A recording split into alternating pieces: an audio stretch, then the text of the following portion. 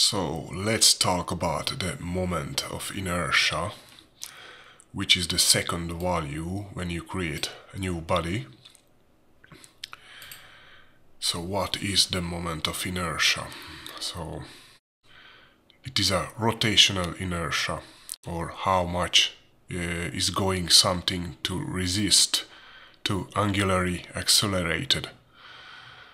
So if it has a large moment, it will be difficult to rotate or angularly accelerate. And if it has a small moment, it will be easy to angularly accelerate or rotate.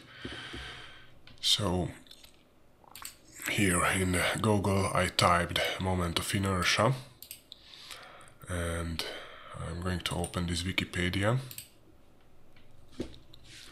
So the moment of inertia, otherwise known as the angular mass or rotational inertia of a rigid body, is a tensor that determines the torque needed for a desired angular acceleration about a rotational axis. Even better explanation is here in this Khan Academy video, so I strongly recommend to watch these if you want to better understand the moment of inertia. Or on the second page you can find this video, which has 3 minutes and 45 seconds, and this guy explains also very well how the moment of inertia works. So let's go to Pymunk, and I'm here in the APR reference, and as you see we have four functions to calculate the moment of inertia. And one is the moment for a circle, second is moment for poly, and moment for segment, and moment for a box. We are going now use this moment for a poly because we have a poly shape.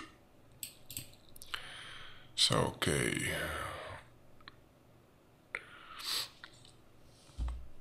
now I'm going to create here a variable called moment, and it will be the Pymunk that moment for a poly. Here it is. And let's go back to the APR reference and Pymunk moment for a poly.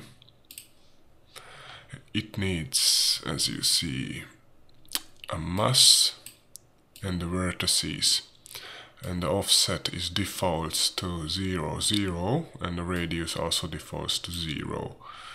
So calculate the moment of inertia for a solid polygon shape. Assumes the polygon center of gravity is at its centroid. The offset is added to each vertex. So let's see, the mass is just 1, and the vertices will be this poly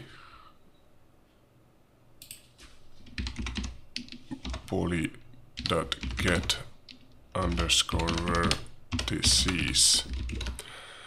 Of course I need to move this poly above this moment,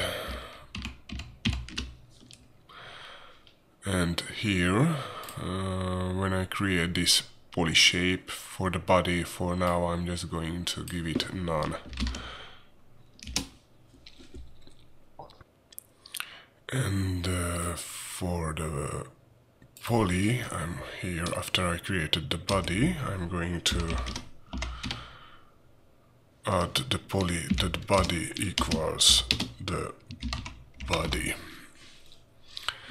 And I'm going to change this moment to the moment we are calculated here. So let me see.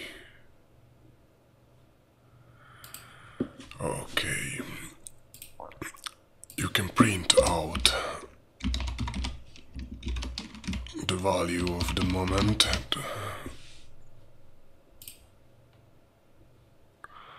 and as you see, it is this value 416.666666 repeating.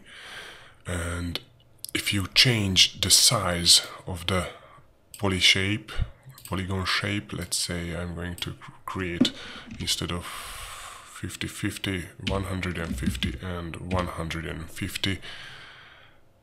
And now let's print out the moment. So the bigger the body, now it is 3750. So when the shape is bigger, the moment gets bigger also. And let me see if I change the mass. So when we created this moment for a poly, the first value is the mass and the second value is the vertices. So let's change it to 10. And as you see, the previous value, which was 3750, now gets multiplied by 10, so now it's 37,500.